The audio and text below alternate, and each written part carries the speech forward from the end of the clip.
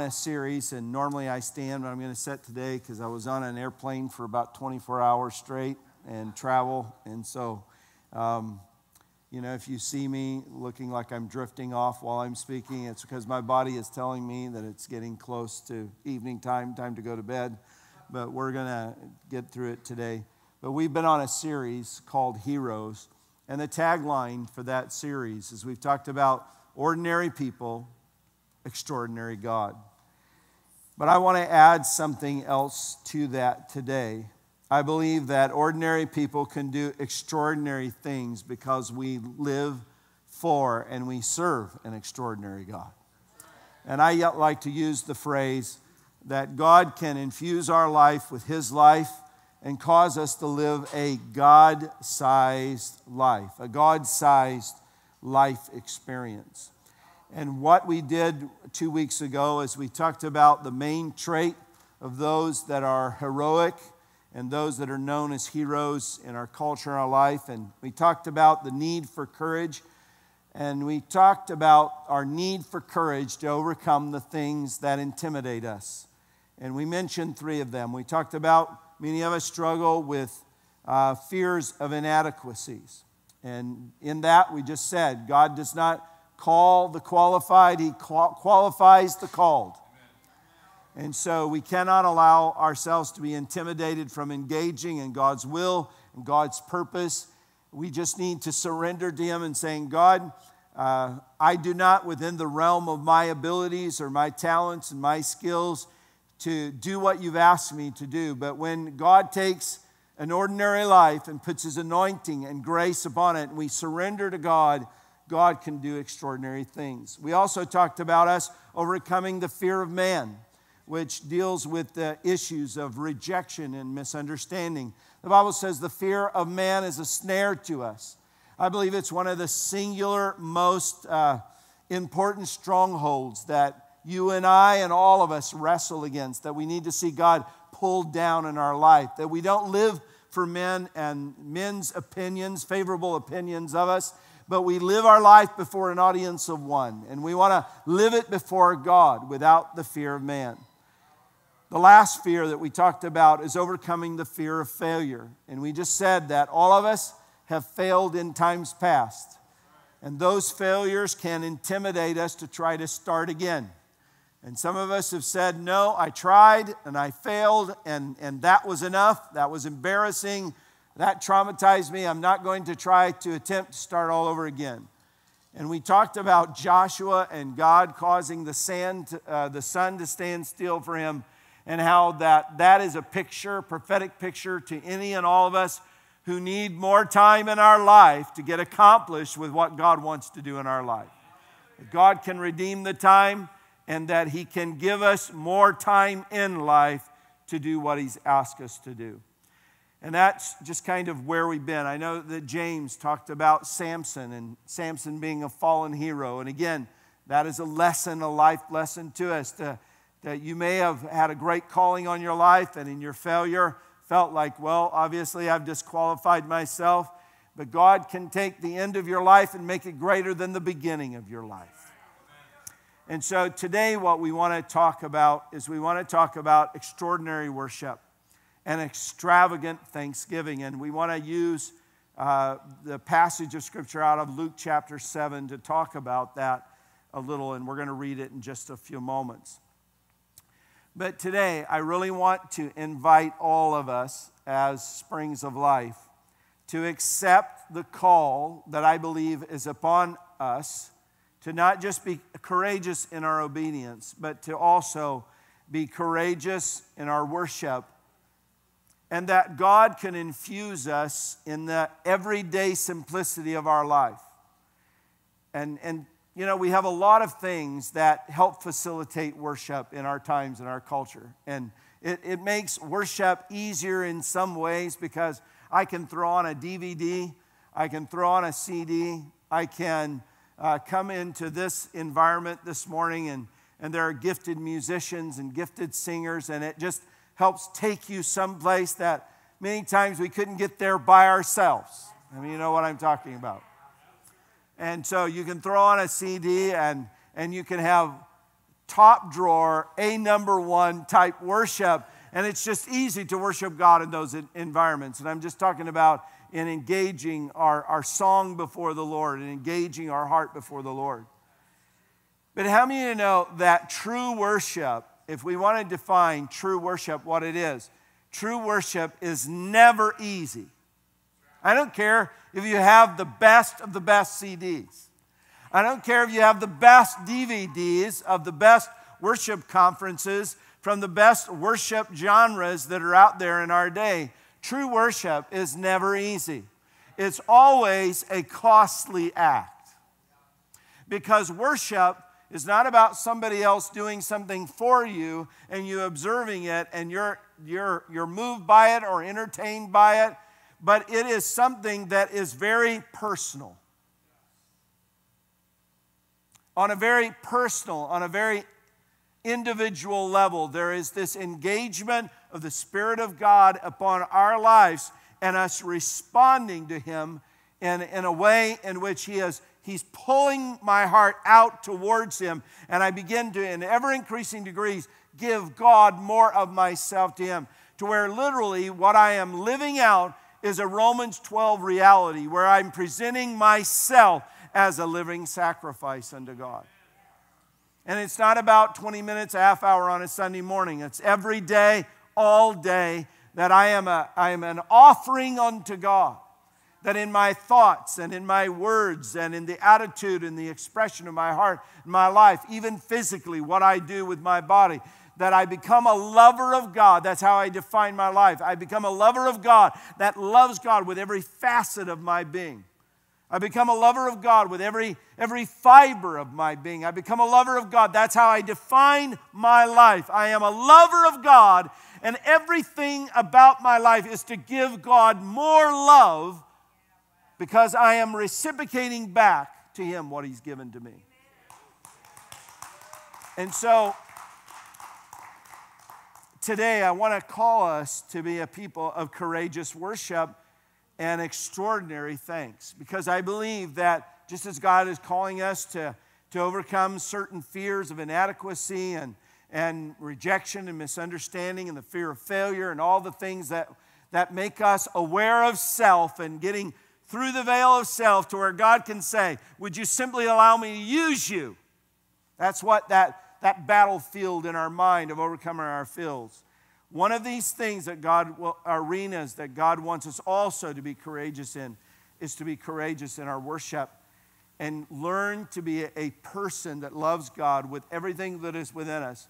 And we begin to be a people of extraordinary, uncommon worship and extraordinary thanks. And it is never easy. It will always be a costly act. True worship is really the full measure of our devotion, and it requires the deepest acts of surrender and sacrifice. And so, many times what I see the body of Christ doing is we set minimum levels of what we're willing to give to God. And in your relationship with God, God is always asking more from you, not less. And God is willing to receive and accept what you're able by faith to give Him. But you need to understand, just as in our relationships around our family and our marriages and our relationship with our children, I thank God that our love does not remain the same. That it's an ever-growing odyssey of us learning to love in a more skilled way, in a greater way. And that we have deeper levels of affection, and that we're giving God more of our range of our emotional capabilities, and I'm giving more of learning how to love people effectively. Well, worship is the same way. And so sometimes what we do is we set minimums and we go, okay, that's what I'm willing to give God now. And God is willing to accept that for the moment. But His engagement of you, He will continue to draw you into a deeper level of intimacy with Him. And it's amazing what He will do in our walk with Him and in the processes that He takes us through. And sometimes we're saying, God, why is this happening? Why am I going through this? It's because God is squeezing out of you something of what he's longed for. And it's not that God needs more from you. No, it's because God longs and desires and wants more from you, because he knows that in that act of surrender, in that costly offering, in that moment of surrender, there is this moment where transformation can happen. It's about you needing what God has to give you in this moment of intimacy and worship. That leaves us transformed by the experience. Now in Luke 7, verse 37 and 39, and whenever God gives us something in the Scripture, and that story is repeated throughout Scripture, and I want you to know this passage of Scripture is not without controversy, because it's in all of the Gospels, Matthew, Mark, Luke, and John. And some people would say it's one experience, and then there's other scholars that say really it's two different events, that some of the Gospels record one event, and then some of the Gospels record another event. I was studying while I was in Cambodia, and I had internet, and I was reading some brothers that had written on this, and some of them say it's the same person, but at two different periods of time. There was an early moment of offering worship to the Lord, and then there was a later moment, but it was the same person. And some people would say it's two people. And so I'm going to say, as you look at all four passages, you may say, same experience as far as the act of worship, but two different time periods, two different events. And I have an opinion, and I'm not going to give you what that opinion is. I'm going to let you be a student of Scripture, and I want you to wrestle with that. But I want to focus in on this one in Luke chapter 7. And this is a picture of a woman who was a woman of the world, and she was a known sinner.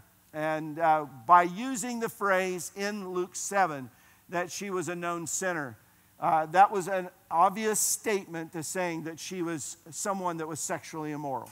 In other words, they were saying that she was an adulterer, or possibly she was living a life of prostitution.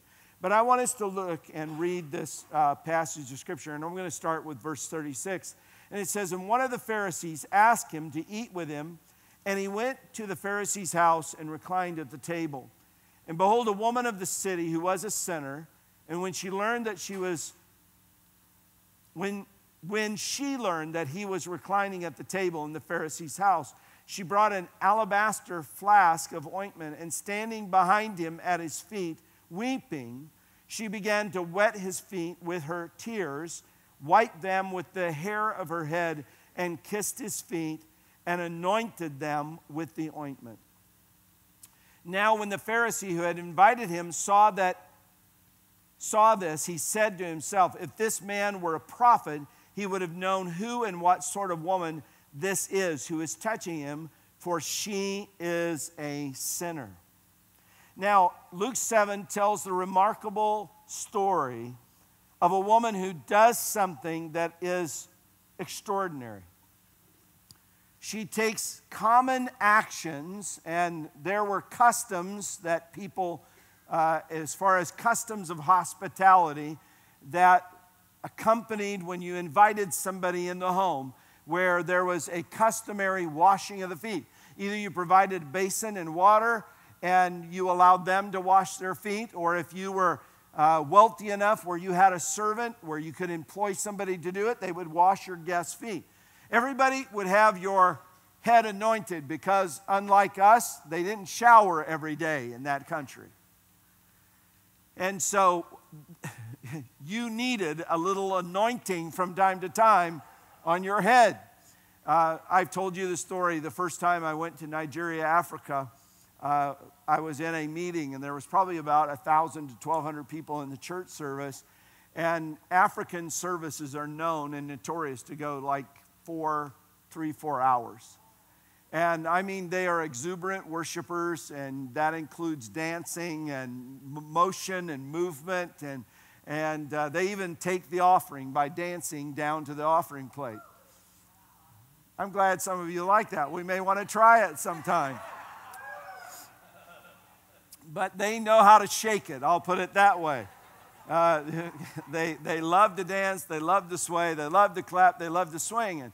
And because many of them do not bathe every day or shower every day, simply because of the limitation of not having an ability to do so, they use a lot of perfumes and fragrances.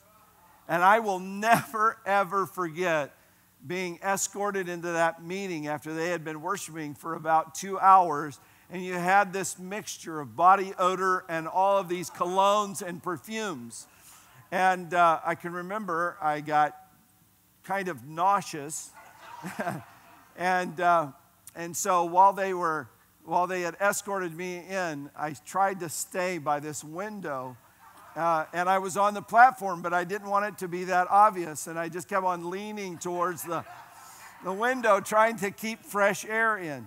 But that's the way they do it, because that's the way it has to be done.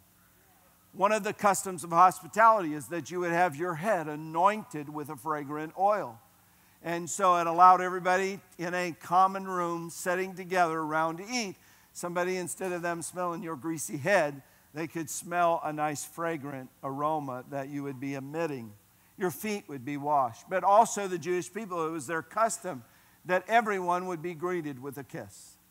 That was also a shocking thing on the mission field. I went to Argentina, and in Argentina they have a custom that is based on some of the European customs, and I was not used to having men come up and kiss me.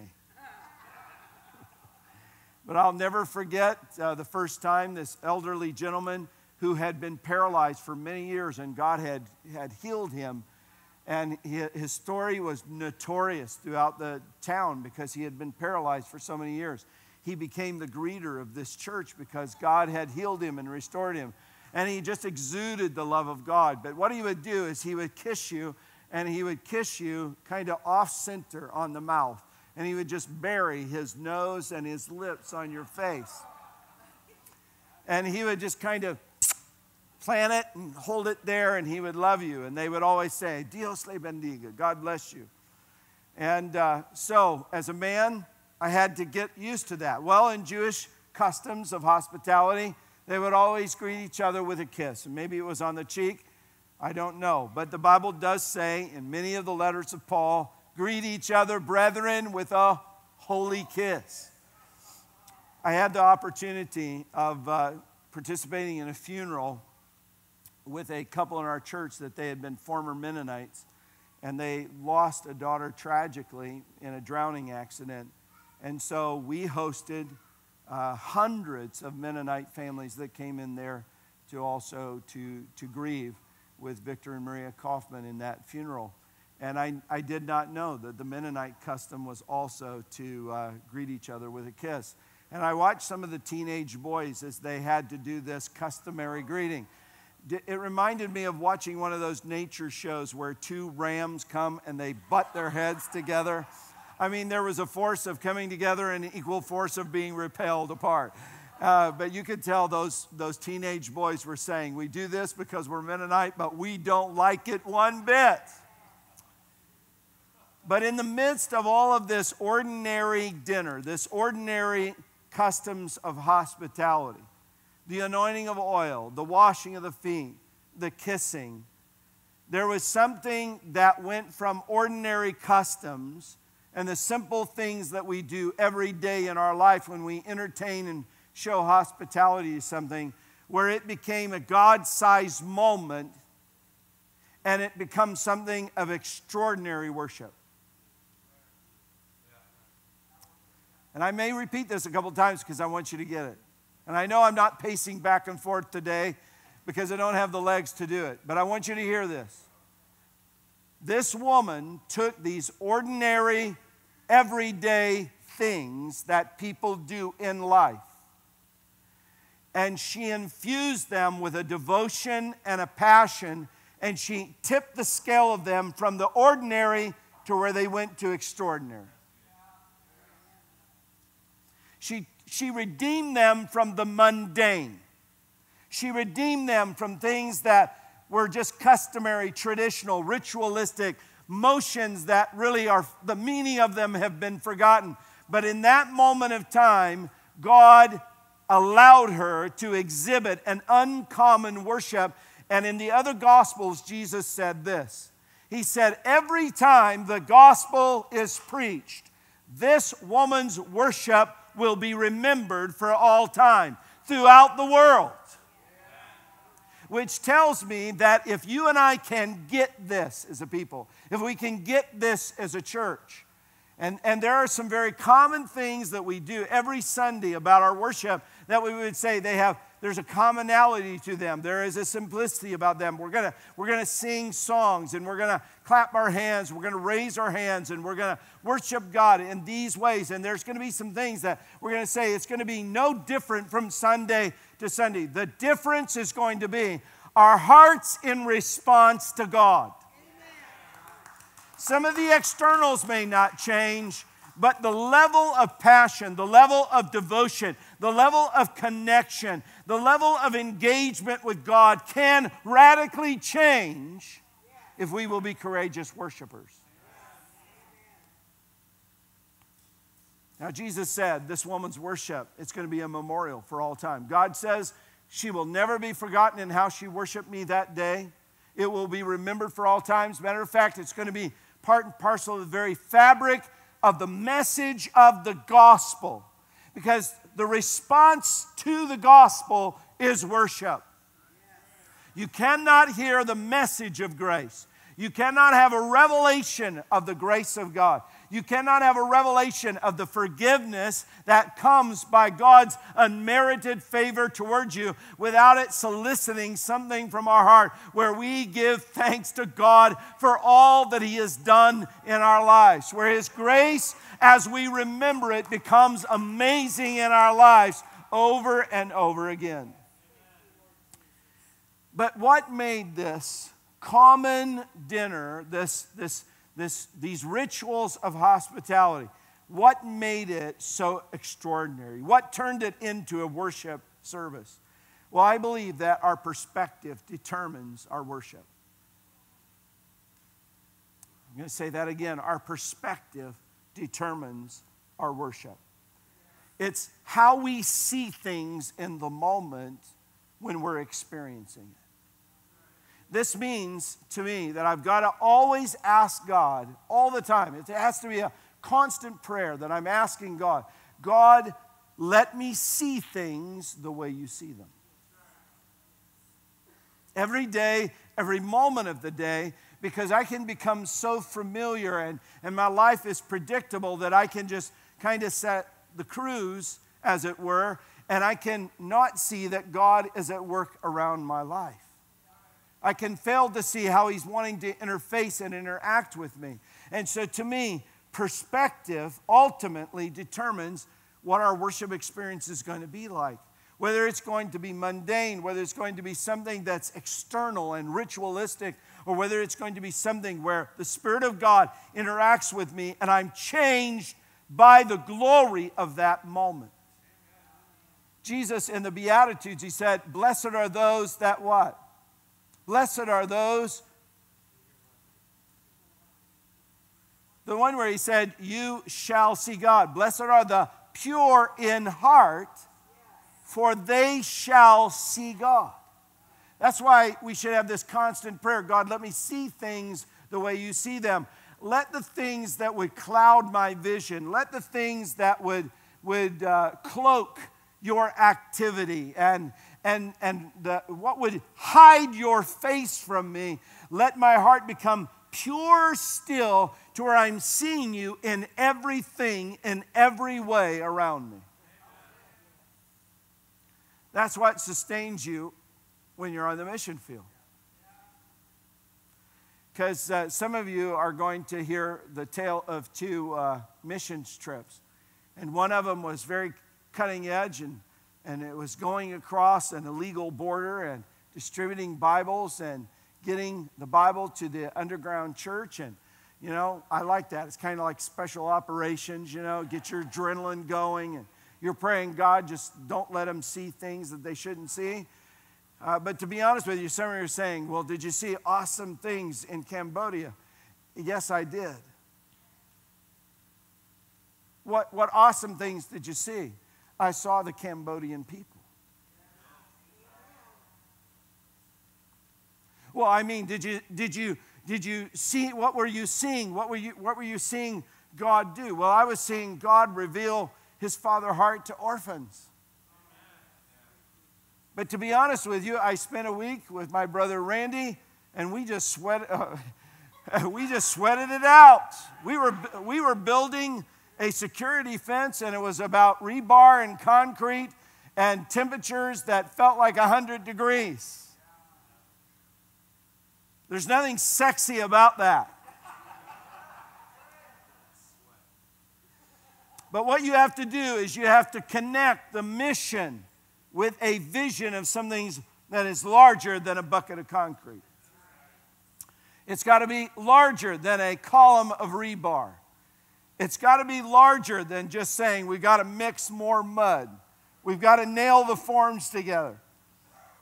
No, what you have to do is you have to see things through the eyes of the Lord. And in the midst of the work, you have to slow down and saying, God, slow the game down enough for me where I'm not in the midst of my misery, where I feel like every part of me and my clothing and my shoes and everything is wet and filled with sweat. And really every step becomes more difficult because you feel exhausted. Because I tell you what, in just less than 2 hours you would show up and it would just exhaust you in the Word. And so you carrying everything was like in slow motion. As you just getted it out. But in the midst of that, I had to say, what is it, God, that you're doing and you're saying to my brothers that are working and experiencing this ordeal with me? What are you doing in the life of these kids? What are you doing in the life of the pastors and the leaders here? What does this look like for them from their perspective? I watched as this Cambodian pastor, when we were in church with him that Sunday, and I was just thanking God that we had a Sunday morning to just sit there and to rest a little bit. And they didn't even have a translator, but he was reading, we knew the text that he had chosen because one of the guys that was an American on the mission field there, he said, these are the two texts that he's chosen. But in a moment, even though he was talking to us in the Khmer language, and he was passionately sharing, all of a sudden his voice began to crack and tears began to well up in his eyes. And so afterwards I said, tell me what it was that made him emotional, because you could feel the moment and you could feel this gratitude that was coming from his heart. And again, we need to understand that in that culture, because basically they have Buddhist traditions and foundations, everybody is living out their karma. And so if kids are abandoned or kids are orphaned, it was because they did something in a past life that they deserved this. And so he said, you need to understand when people come from around the world, and this type of love is lavished upon these orphans, and people from around the world come to help make them safe and to make sure that they have a home and they're cared for and they get their teeth done and there are gifts that are given to them. It is making a statement to this doctrine of demons that tries to destroy the dignity of people's worth. And so he was just saying, and I found this out afterwards, that this pastor had also gone through the orphan home himself. And that now he is this pastor that is now communicating the love of God, and he's preaching the love of God, and he's revealing the love of God. But firsthand, he knows what it is because he was an orphan himself, and he was communicating to all of us, thanks for us being able to come, and what it means to these orphans to have people come from around the world, that God would love them to send them someone from thousands of miles away to tell them that they are loved and that their life has worth and meaning. I was telling the Olsons this morning, and we were just talking about some of the things that happened there, and you have to be very careful in how much emotion that you express to them, because they kind of mirror the emotion that you have. So we were warned before getting off the bus. They said, as you say the goodbyes today, try to manage your emotions, because if they see you crying, all these kids will start crying as well. And so they said, if you can manage your emotions, wait till you get back on the bus. Well, it's hard to do. So you're trying to manage your emotions. But this one young man that I worked with all week, he came up to me and he said, "Don't forget me. Remember me. Remember me." He said it to me twice. "Remember me." And I told him, I said, and he knew enough English to get what I said. I said, "I will never forget you. I will never forget. I said, you'll always be in my heart." Well, that's what God was doing. And I was glad to be a part of that in the midst of the concrete, the rebar, in the midst of all of the intensity of labor and the fatigue that came with that.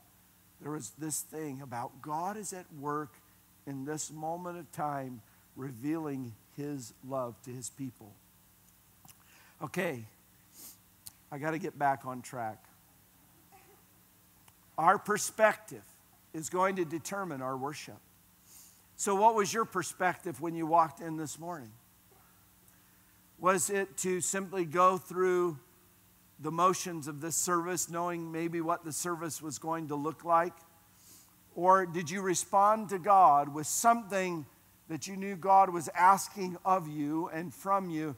And were you willing to surrender to him in a greater degree, to where this ordinary meeting could turn into something that is extraordinary? This woman was a known sinner, and she takes this ordinary dinner, and it turns into this extraordinary worship. These ordinary common gestures became extraordinary because of her perspective in that moment. We must always understand when we get here every Sunday, and I know I'm focusing on church on Sunday because it's our corporate gathering. But I want us to always prime the pump of our heart and always remember what God has done for us. What did he save you from?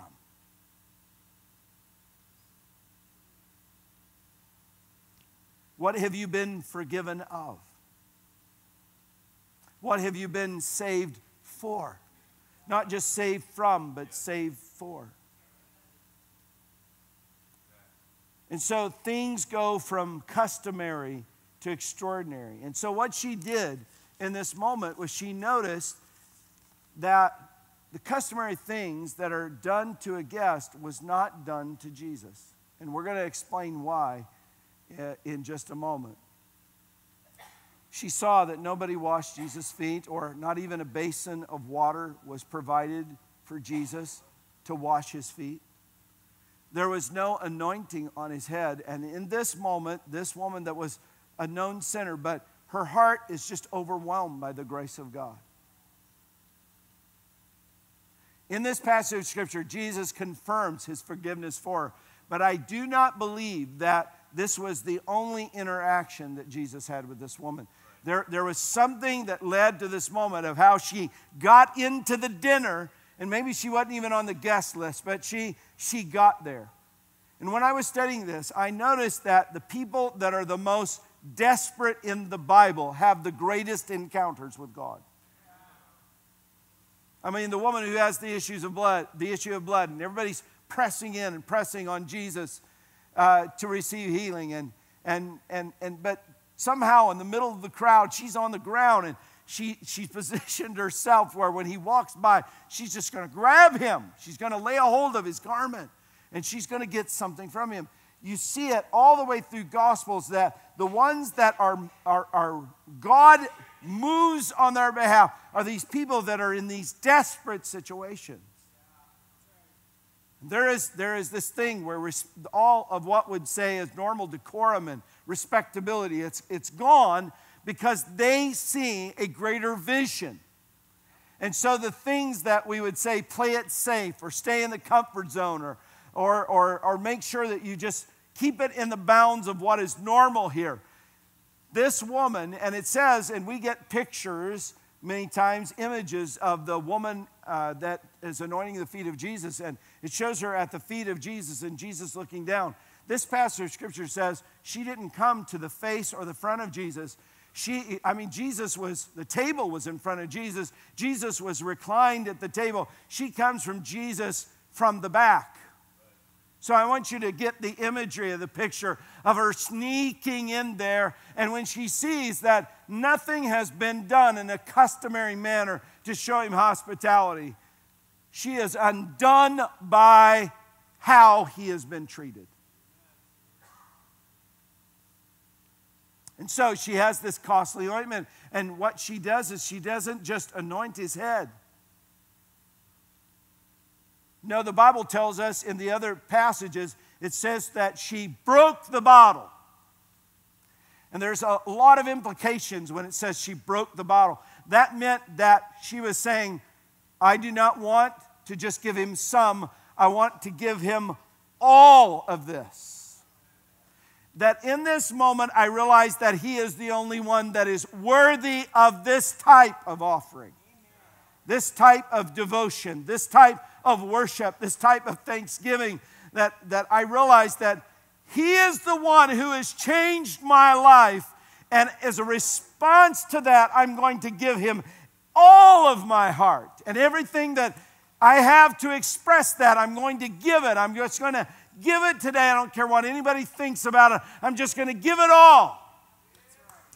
And the Bible tells us that that ointment ran down his head and ran down his body, and she began to take and anoint his feet as well. But I want you to see, she didn't say, go get me a basin. She wanted her worship to be personal. So the water, it wasn't going to be just fetch me some water and I'm going to go and do the customary act. She wanted her tears to be the water that washed his feet. It wasn't fetch me a towel. No, it's personal. My hair will be the towel. My body will be the basin in which my heart of gratitude and service to God in worship is going to be poured out in this moment. Now, there was another guy, and this other guy had invited Jesus to his house. And so Simon, who is known as a Pharisee, but how many of you know in the Gospel of Matthew and Mark, it calls Simon, Simon the leper. So in one gospel, he's called Simon the Pharisee. Twice he's called Simon the leper. And again, the implications of this is huge because we need to understand the reason why probably Jesus had been invited into Simon's home is because more than likely Simon had been healed by Jesus.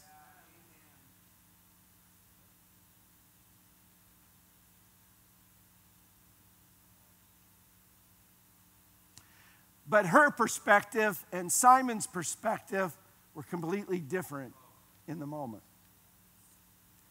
Even though Simon had been more than likely healed by Jesus, and we know that leprosy was kind of the sin sickness of the day.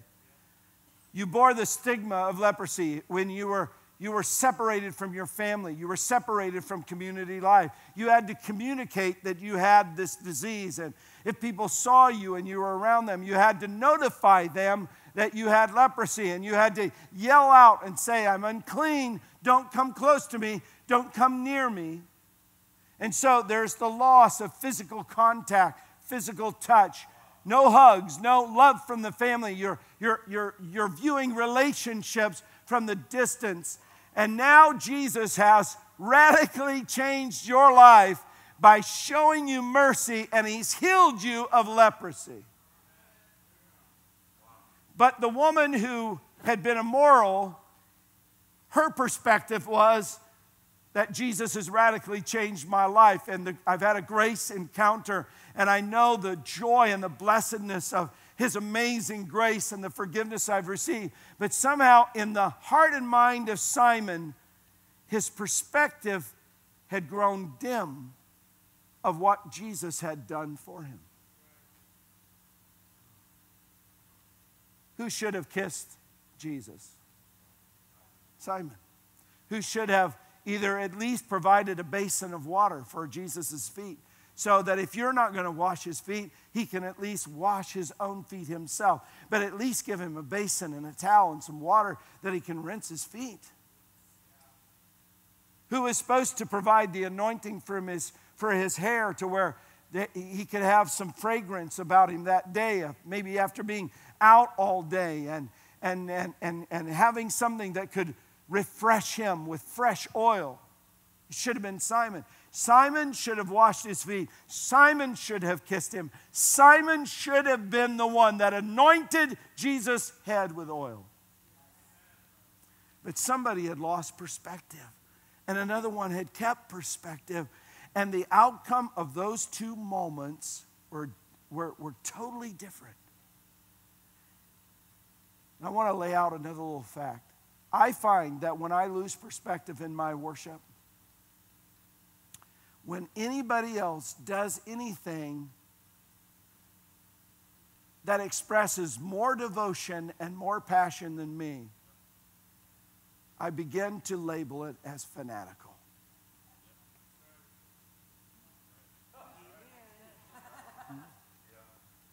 Yeah, it's true. People get labeled as, they're just too fanatical. I don't like when they express their emotions too much. And I don't like that person because they're just too loud. Or I don't like this person because they're too expressive and everything else. Normally, people get labeled fanatical because they're doing something that is a little above and beyond what you are willing to give God yourself. And this was the reaction of Simon the Pharisee. When Jesus had this woman come from behind him, and she begins to break open this costly ointment. And the other passage of Scripture tell us the dollar amount. It was a year's wages.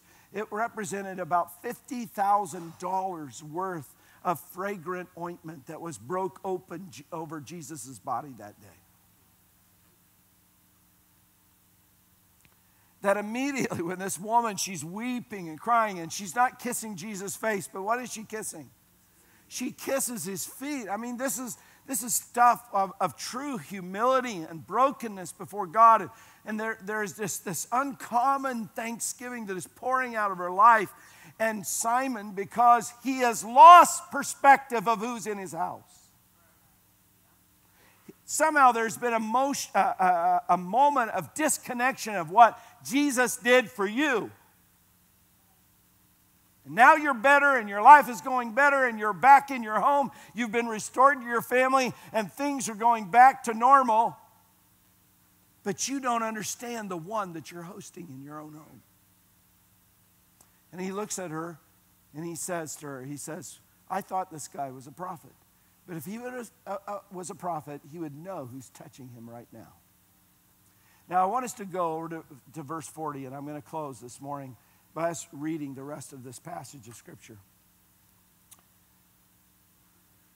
I want us to look at verse 40. And Jesus answering said to him, Simon, I have something to say to you.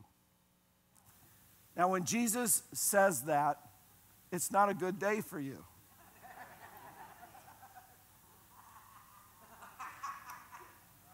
I really think this was a moment after seeing this beauty of this worship, when Simon reacted to her this way, Jesus was ticked. Because there were judgments that were being made about her worship and the extravagance of her thanks, the extravagance of her worship. And so Simon was there to try to engage, to try to shut it down. And Jesus stops and he looks at him and he says, buddy, I got to say something to you. I've got something to say to you. Now, what was it that he said?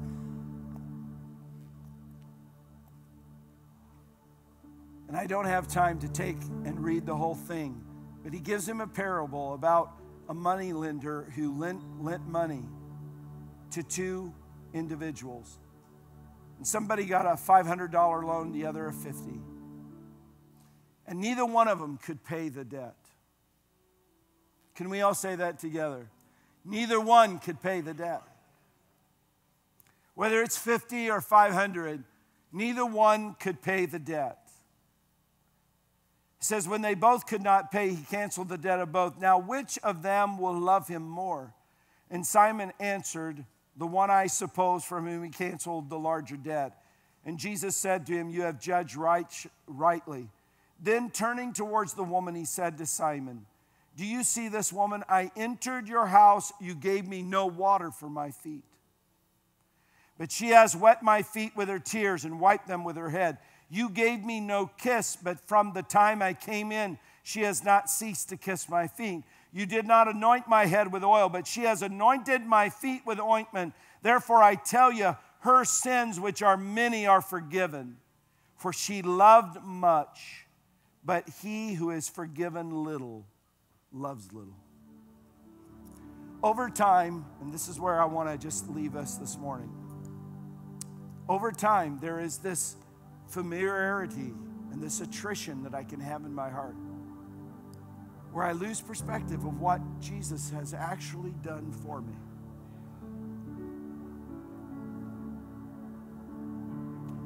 And when I lose that perspective, then I begin to be like Simon the Pharisee instead of Simon the healed leper. And I begin to judge people. And I begin to compare myself with other people and going, man, they're really bad. And I feel pretty good about myself.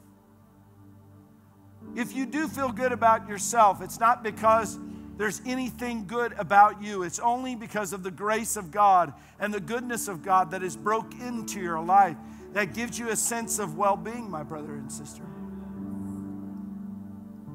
And so my challenge for the church this morning is when we come here, I want us to every Sunday, I want us on every Monday, I want us every Tuesday to contend in this issue of our heart where we do not lose sight of what Jesus has done for us.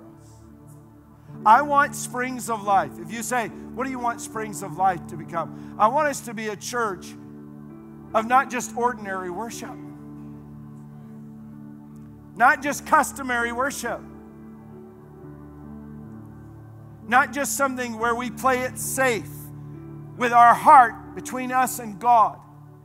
No, I want us to walk through the doors, and there is such a weight of gratitude upon us because we are sinners that have been saved by the grace of our Lord Jesus Christ. And whether the debt was 50 or 500, it doesn't matter. It was a debt that you could not repay. It was something that you couldn't save yourself from. It was something that you couldn't do in your own strength to make your life better. That's why you're in church today, because there was a moment in your life where you realized that you needed God. And the gospel broke into your life. And you begin to hear the song from the Spirit of God that says, "Amazing grace, how sweet that sounds that saved a wretch like me." And so if I'm going to be a worshiper, I want to be like this woman who holds nothing back from him. Because ultimately, we need to know that Jesus is worthy of everything.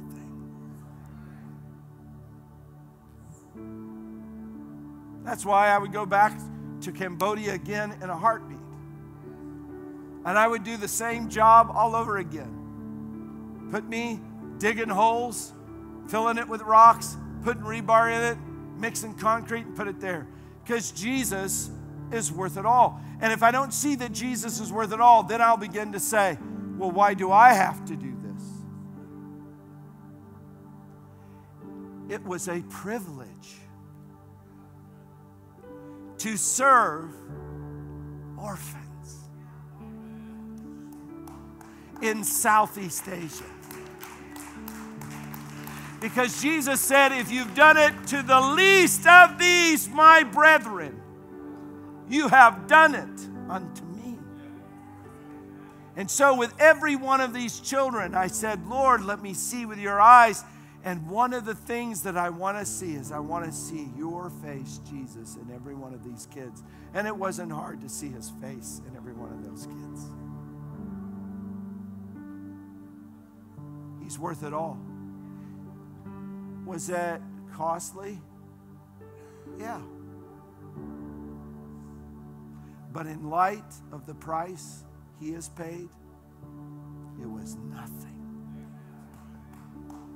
Absolutely nothing.